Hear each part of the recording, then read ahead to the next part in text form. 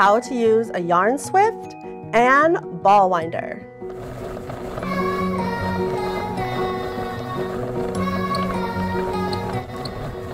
Hi guys, I'm Kristen and welcome to Studio Knit. I'm so excited. Today we are going to learn how to use what's called a yarn swift and a ball winder. Now, I did purchase both of these items at my local yarn store.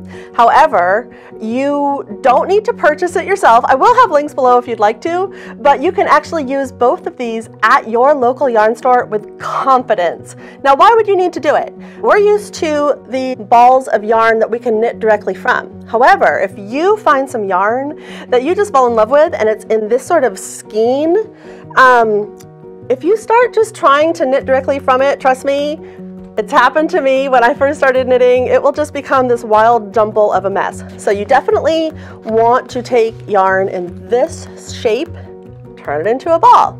So let's get started. So here we have our yarn swift. Now we just attach it to a table. There we go. We take our yummy yarn and we just sort of twist it open. There we go.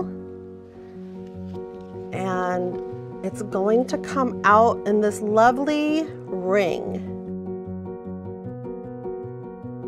It's attached by these little loops, so you just have to sort of find the loops and take your scissors and simply cut them off. You keep going around, and here's our last one. This one actually has the tag.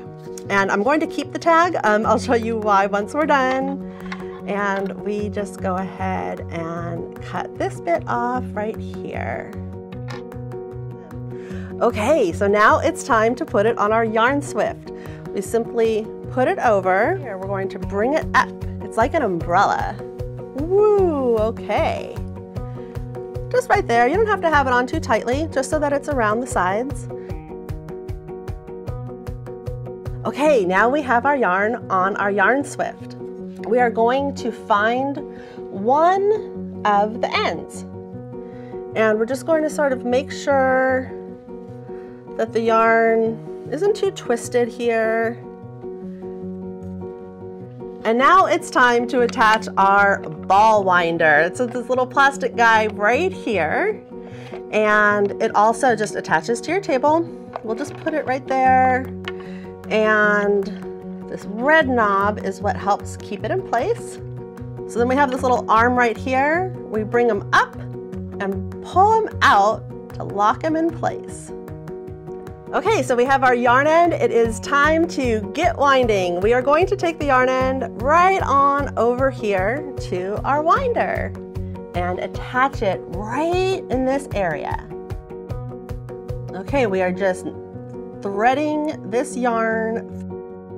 Hold our yarn tautly right here, and with this we are just going to turn it clockwise. All right, here we go.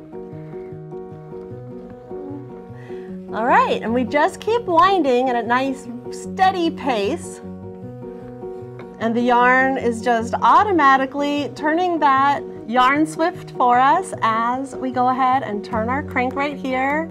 Our ball is being formed and we are doing great. Sometimes your yarn, as it's coming off the swift, it might be not quite on the edge here. It might be tucked a little bit inside. So don't worry, just have a little bit of patience.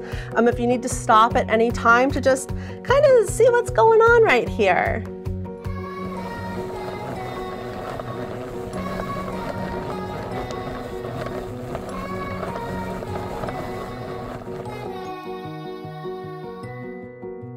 Okay, we're just about done. So it's coming off our swift.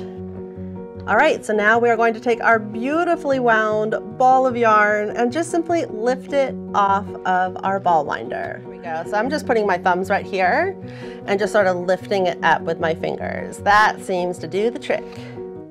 There we go. So here is the end of our yarn. I'm just going to tuck that right in there. All right, and remember that little yarn tag? What I like to do is go ahead and just sort of fold it up and put it directly into my ball of yarn. And that way I remember exactly what the yarn is, the lot number, all that good stuff.